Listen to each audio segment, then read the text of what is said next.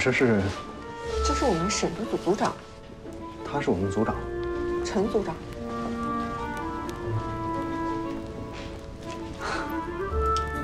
新来的吧？啊。会开车吗？会啊。帮我个忙。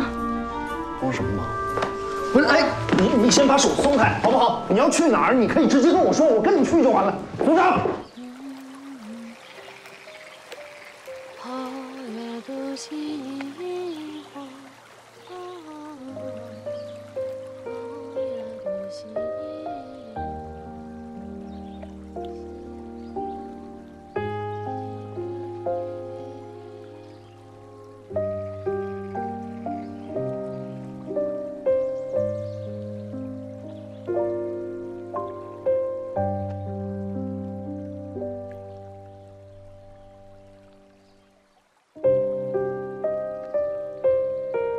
你真的想好了要加入军统了吗？您去哪儿我就去哪儿，跟着您走啊，没错。长官，这是你们家乡的歌吗？挺好听的。傻子，听得懂吗？听不懂。还真是傻，问什么就回答什么。你是我的长官，你问什么我当然要回答什么了。 好，那我问你，支持共产党吗？我觉得，中山先生在的时候都可以联俄联共，那为什么现在要把他们视为洪水猛兽呢？我养父曾经也说过这种话。曾经？对，就是你现在说的洪水猛兽，让他再也不能说话了。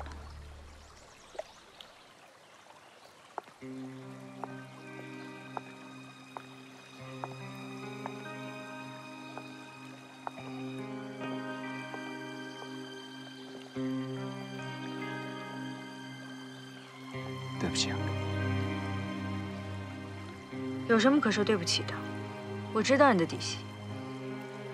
一个忠烈之后，怎么会来我们破省都做的工作呢？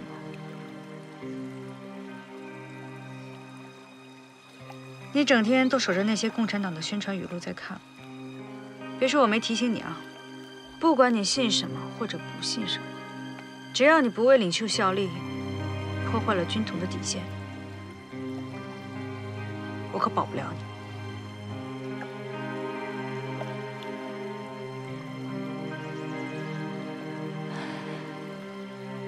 太下了，往上抬一点，对齐了啊！好，走！哎，都快点啊！大家干活慢点啊，都快点啊！行，下来，快点啊！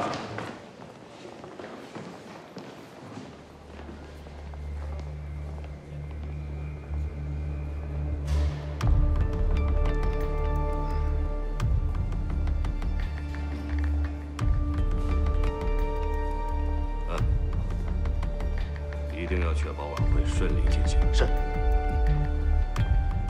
局座对诸位的工作基本满意，务必继续保持对领袖、对党国的忠诚，确保晚宴的顺利进行。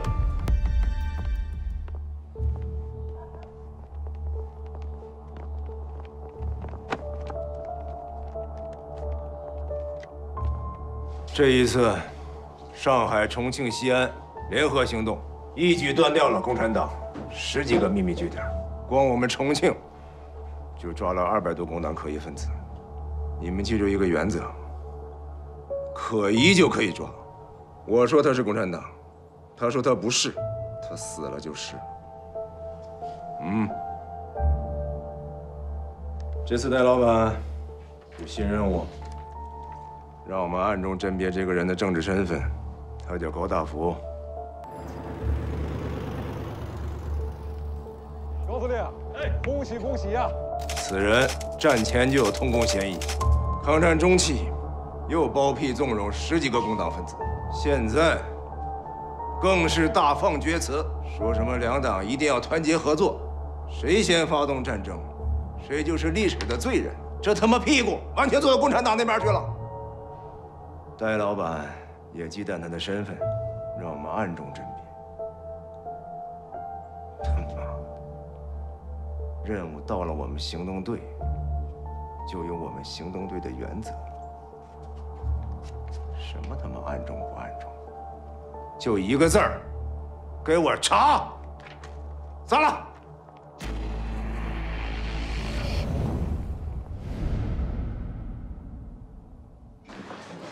婶婶。啊，云飞，你可来了！哦，婶婶，这是我母亲亲自准备的礼物，托人从无锡老家运过来的。哎呀，劳你母亲惦记着，干嘛呀？千里迢迢拿这么多的东西，老人家身体可好呀？好着呢，一切都好，您就放心吧。我看到你学成归来，我真是开心。今年啊，你郑伯伯也是差人带了好多礼物，我就在想，你说当年咱们3家在一起，那多热闹呀，时常走动着。如今抗战都胜利了，我们还是天南海北的见不上一面，我真是想死你了。是。夫人，你少说2句吧，司令都还不知道云飞少爷来了呢，赶紧进去吧。婶婶，那我就先进去见见高叔叔啊。好的，好的，一会儿陪你高叔叔聊聊天啊。好。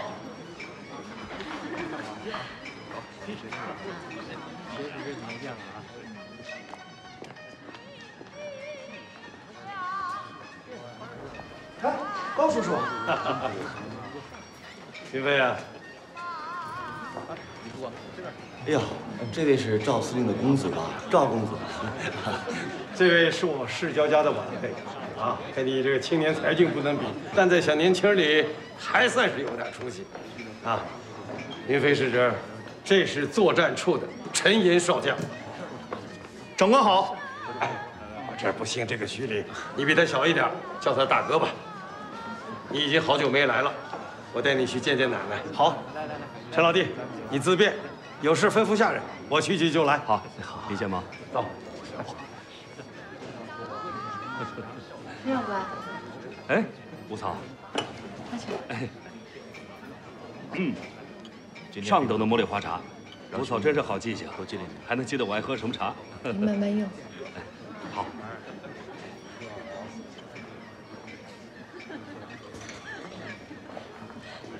陈将军，哎，陈管家，陈将军，抗战胜利了，您这个作战处长一定要高升了啊！我先恭喜了。哪里哪里，这回啊，您再不用每天制定大大小小的作战方案了，也该放松放松，休个假了。哎，您夫人没来？啊，我夫人在老家呢。哎，这么多年打仗，可以说是颠沛流离，居无定所。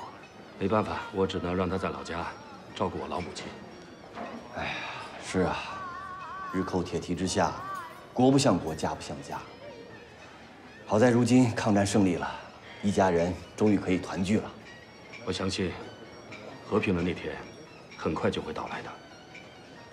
我们要让国和家回到他们应该有的样子，让国和家回到他们应该有的样子。陈处长，你道出了我等的心声啊！周副官，你陪陈将军聊会儿啊。好，不行吗？哎，李建毛，怎么样啊，周副官？最近还好吗？挺好。高司令呢，虽然说是落了一闲职，但是你这儿一定要精心照顾周全。是啊，这重庆党国要员这么多，明争暗斗的，可一点都不比战场上的少。王团长大老远的啊，舟车劳顿不来参加司令的寿宴，我真是万分感激啊！我姓董，这些年的仗打下来，司令麾下那些个能征善战的，大多都战死疆场，兵员损失严重。司令一直心情不好，好些事情都无心去做。我呢，就是替司令多想些事儿，多跑些腿。在高司令身边待了这么多年，你是他真正的心腹啊！一定要好好的干，前途无量啊！你说这仗刚打完，上头又是抽我们的人，又是调我们的粮，武器装备很大部分都调到东北去了。司令是不敢公开对抗，每天回到家关上门发脾气，我是一点都不能替他分忧啊。那能怎么办呢？军命难违啊！那上头把这兵力和军备，那是送往前线，估计与共军作战是在所难免。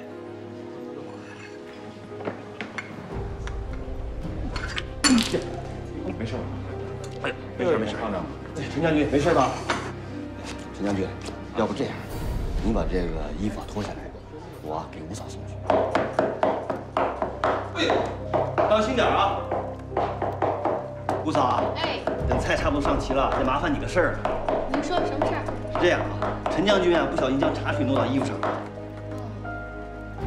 这样，我把这些菜弄完了之后喂老太太吃饭，吃完饭我就弄这衣服。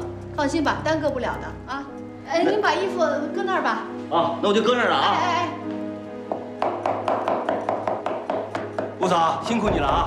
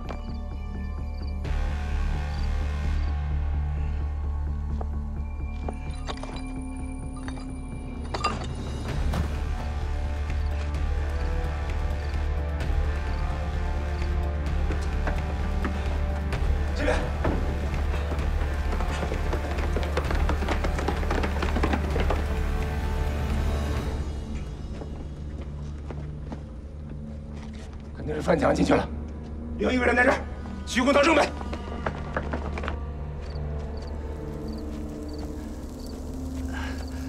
哎呀，哎，你谁呀？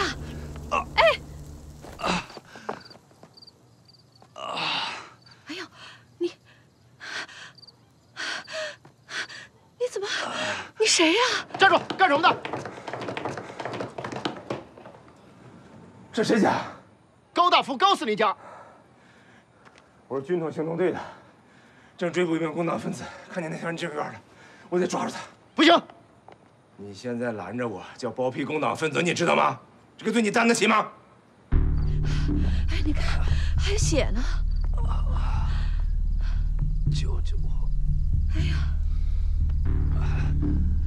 我看他受的是枪伤，这种人，要不然就是劫匪，要么就是共产党。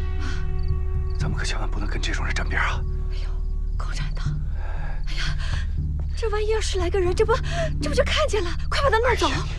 我去找人，我去找人。不行不行，他要真醒了，你一个人还对付不了他。你到街对面找2个棒棒来，咱们给他带走。快点，吴嫂！哎，抓紧时间，快点！哎。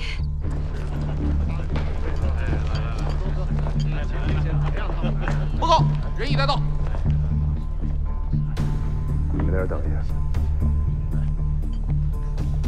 高司令，打扰了。你是什么人？敢私闯我这里？报告司令，我是军统重庆行动队队长马武，正在追捕一名共党分子，马上要抓住了，可他翻墙跳入了您府内，所以打扰了。在我府内？不可能吧？我亲眼所见。我这里没有什么共产党。今天是我高大福50大寿，谁敢胡来，我就对他不客气。对不起，高司令，真不知道您今天做寿。但是眼下抓捕共党分子，乃是党国第一要务。这个蒋委员长和戴局长已经下了死命令。今天这个局面，放着这个共党分子不抓，是我玩忽职守。如果您不让我抓，那您是妨碍公务，这也不好吧？司令守夜，我看谁敢造册？在执行公务。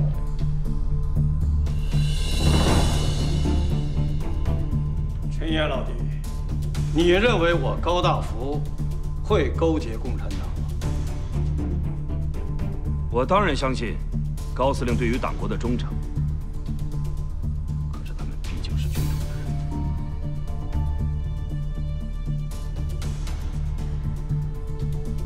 周副官，把枪放下。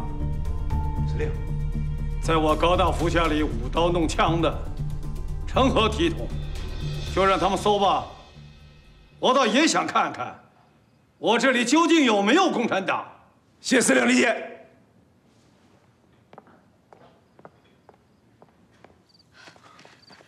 就他，你快点帮我把这人抬出去啊！你们去那边看看。是。抓住他！抓住了没有？枪下来！抓住没有？是不是他？控制住他！都操我！放开我！这个是放开我！人在哪儿呢？放开我！放开我！高司令，他就是我抓的共党。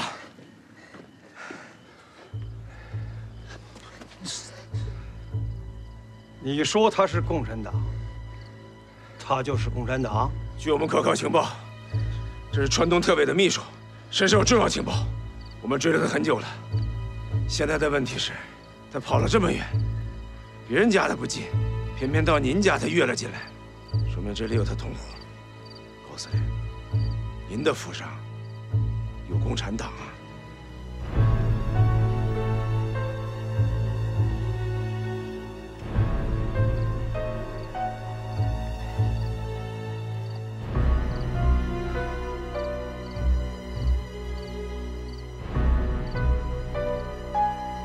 那你看，谁向他要联络的共产党啊？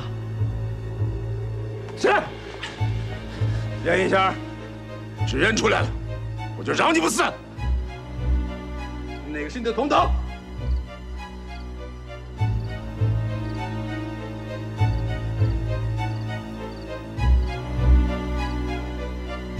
你妄想！我们共产党人是绝对不会出卖自己同志的。呸！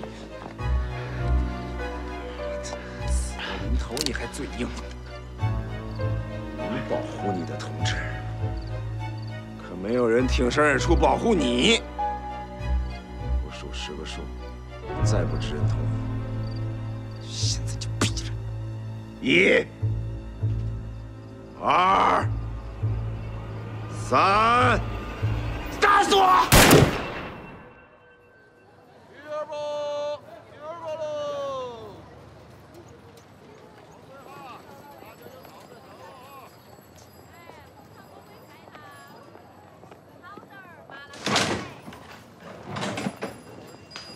王老板，哟，董管家，您不用说了，我知道，买酒。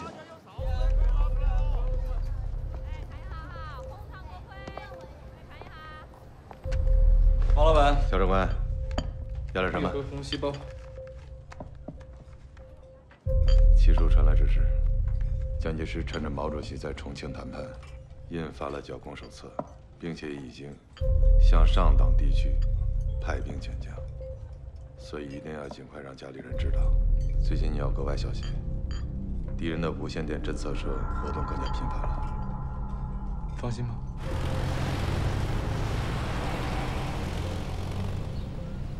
这事儿纯属意外，我也没想到。哎，你慢点啊，台阶。弄那些没用的有你了，让你演个戏，你说你还演过了？我哪知道高大福他玩掏枪这一套？姐夫，这正好说明了高大福他肯定有问题。1，打死我！2、3，打死我！打死我！控制住！老子不怕死，老子不怕死！打死我！我就成全你！哎，高司令，高司令，他不能死，他不能死！你不是说我包庇共党吗？我现在就崩了他！现在还不能死，他身上有重要情报，我得回去慢慢问。带回去。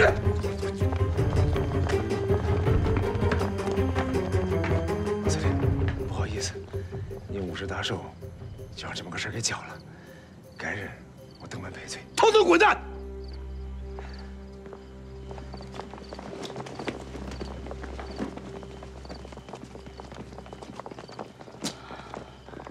夫人，你没事吧？没事。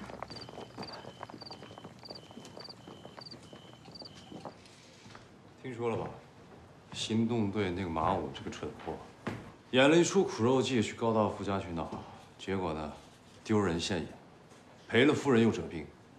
蠢蛋归蠢蛋，但这次不是一无所获。他们这一折腾，倒是提醒了我，对待高大福这种内部动摇分子，我们一刻都不能放松。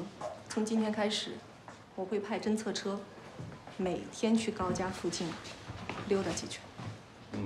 但是要注意，最近不要惊动他们家的任何人。毛泽东在重庆跟委员长谈判期间，不要给新闻界和国际友人留下什么口实，明白吗？明白。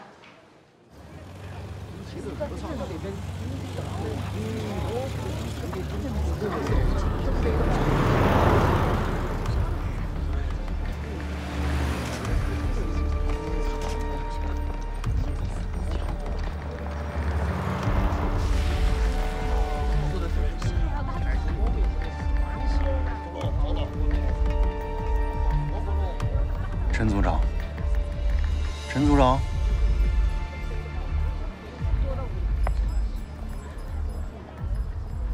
跟踪我？没有啊。知道那车里坐的是谁吗？大概知道。你要不是跟踪我的话，那你就是要投共。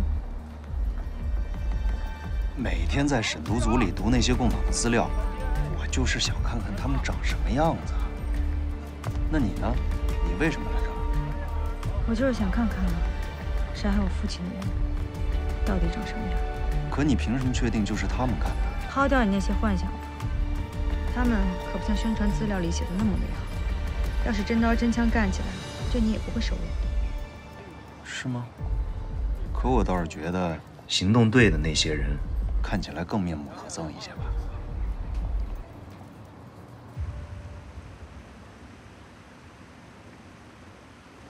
石佩英，我们已经谈过好几次了，你还是执迷不悟。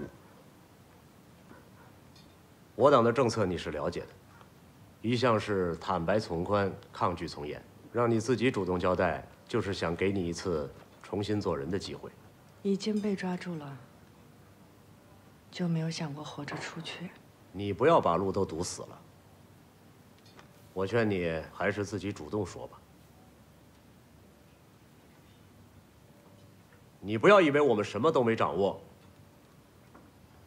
洪湖2号、洪湖24号、洪湖111号，你们都是同期到延安的。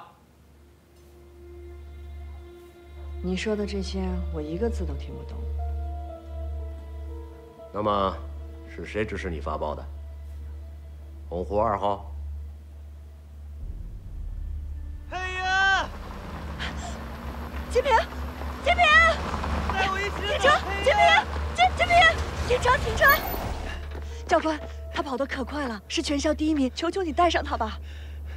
带上我吧，求求你了。洪湖2号，上车。好，谢谢。你们是抓不到他的。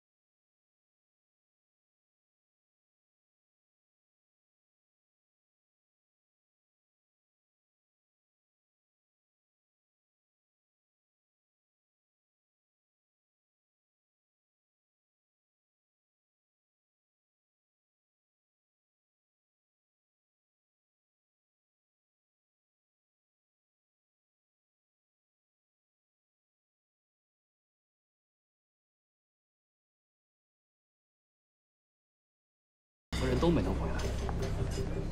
这陈怀恩啊，好歹还找了副尸体回来安葬，这于兴国可是连块骨头都没落下来。我养父曾经也说过这种话。曾经？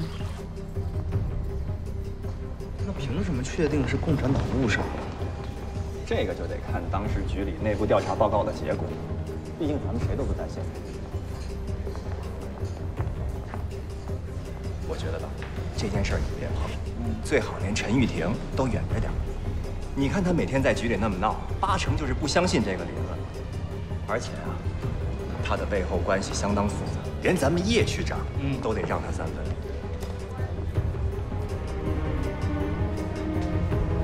就是希望他别恨错人了。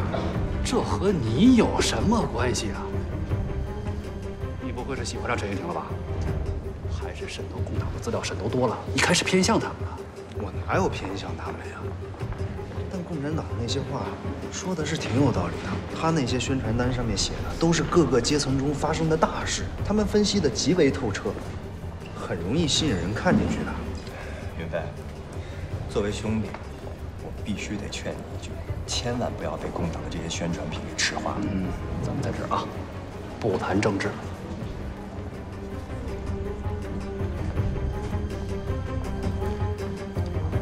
我听行动队的人说啊，这个野头那是各路人等大杂烩的地方，工党在这里出没，军统在这里对接暗号，当地袍哥老大胡阿佛10几个兄弟在这里轮流看场子。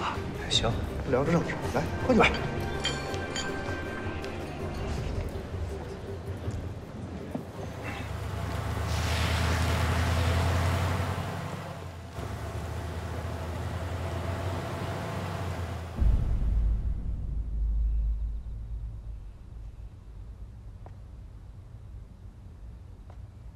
我在想，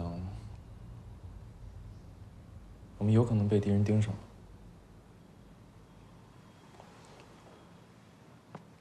一连好几天，每天都增加那么多监测车，附近的高楼上有安装的监测天线。现在小白楼所有的无线电通讯，全都在敌人的监测范围之内。之后每一次发报，都有被发现的危险。更别说还有像赵云飞这样不请自来的。你说，如果在你发报的时候他突然间来了，后果不堪设想。收到可疑信号，定位，好，快把车开回去，快！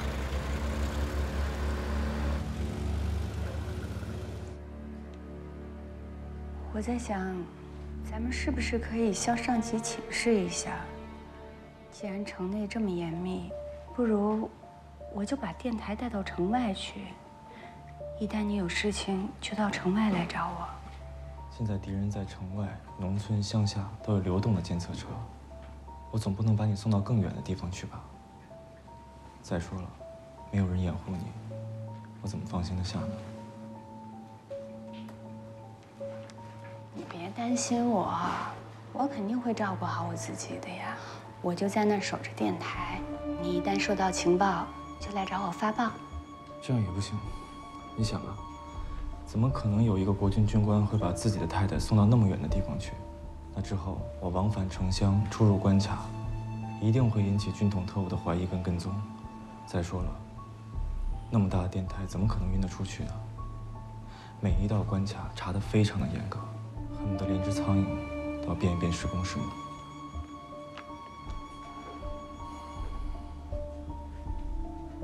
那还有什么解决的办法吗？我想，我们的组织一定有其他的方式来传递情报。如果不是迫不得已，不会采用电台的。我们在这担心也无济于事，不如再等等，会有机会的。我们要相信组织。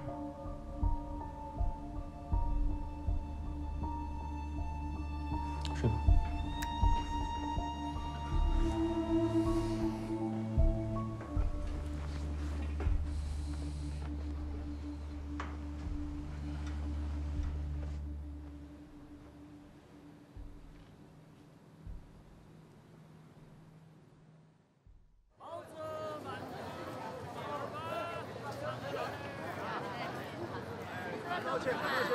快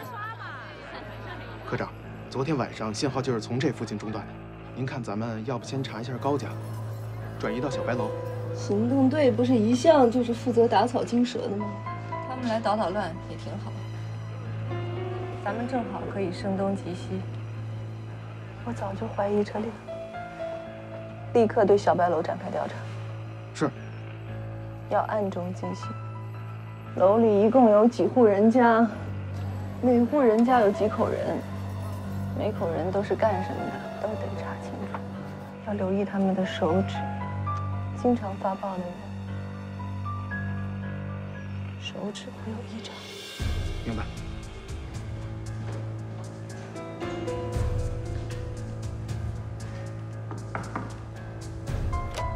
啊，小钻，这是你订的牛奶。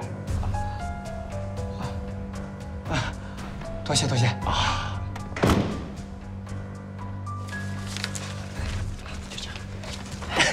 老黄啊，这个就这么多了，再多也没有了，收着。记得啊，下次可别再拖了。菜先搁这儿吧。啊，好。哎，老黄别走啊！着什么急？先帮我把沙发搬进去。啊，好。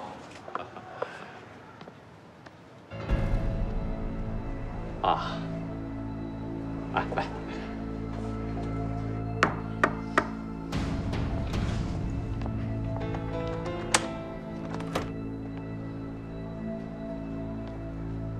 肖先生，您的报纸。哦。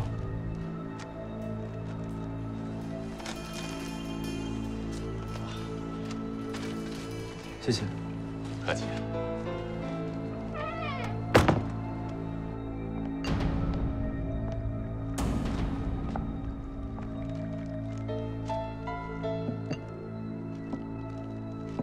那个老黄总是奇奇怪怪的，该不会是特意的吧？刚才他给我报纸的时候，在观察我的手。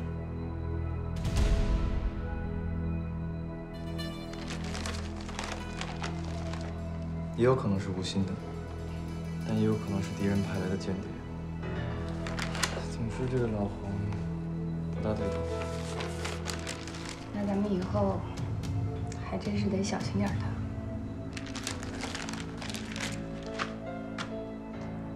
现在这些特务真是无孔不入。认真，以后发报一定要格外小心，看来他们已经盯上咱们了。幸好他看的不是我的手。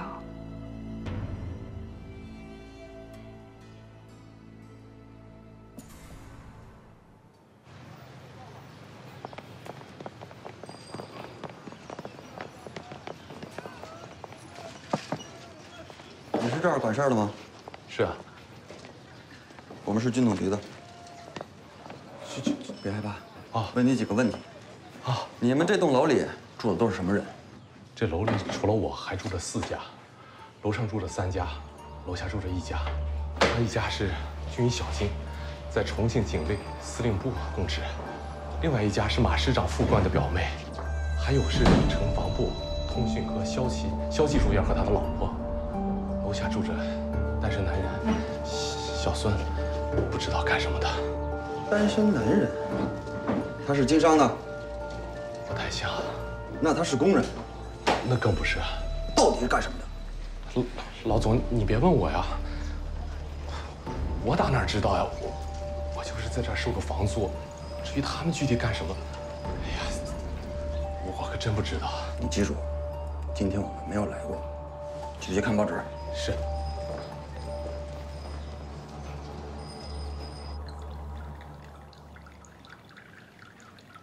所以你们认为这个单身男人最可疑？是的。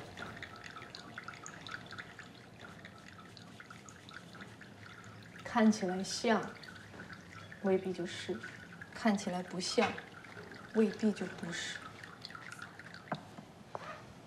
但是目前至少可以肯定，小白楼里一定有1家就是秘密电台。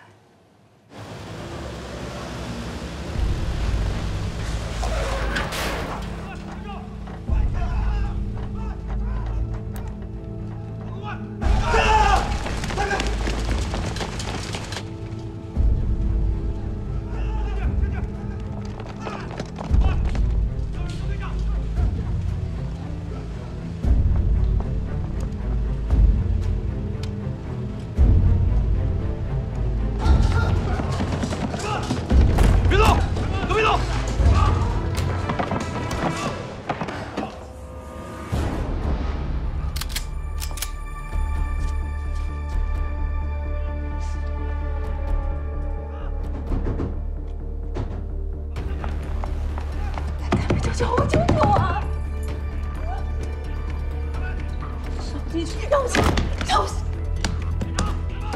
开门好吗？开门好吗？开门！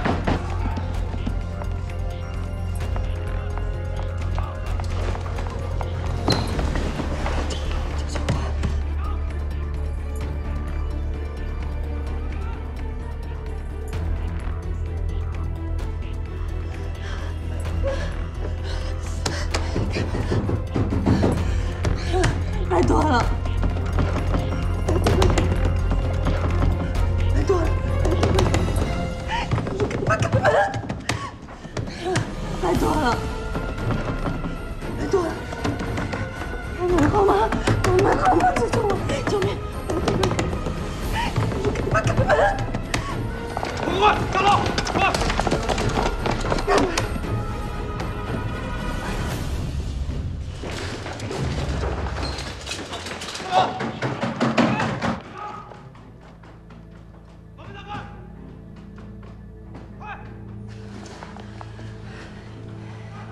你是我们的同志吧？啊！我不懂你说什么。快带我去找组织，我这里有很重要的情报。你弄错了吧？我不认识你说的什么组织，你自己去找去啊。 站住！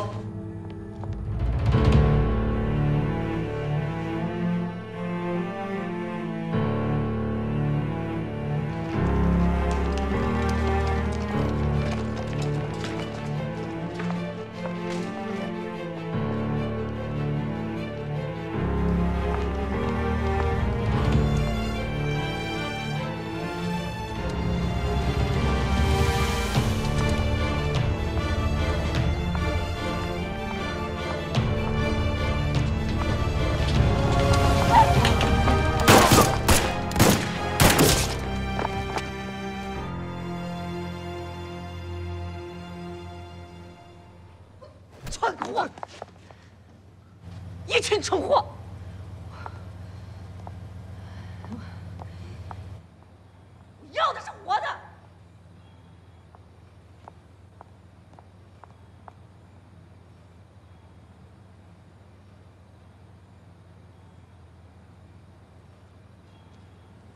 抬走！走，快点！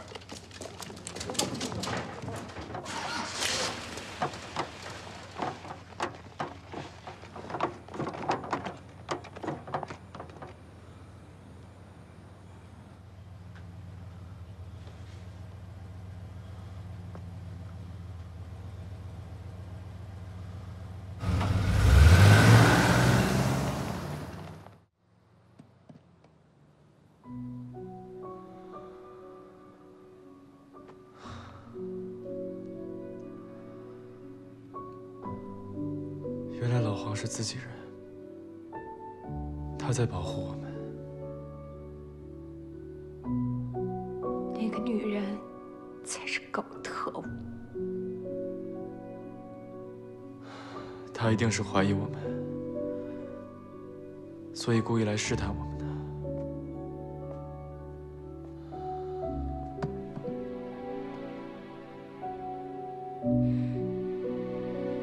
老黄是为了保护我们才牺牲的。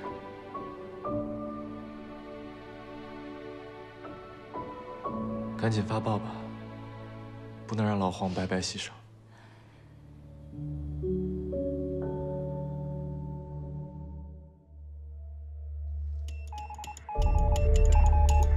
情报顺利发出，此后我方获得了上党战役的阶段性胜利。这一胜利打击了蒋介石的气焰，加强了中共在重庆谈判中的地位，对争取和平民主的斗争起到了重要作用。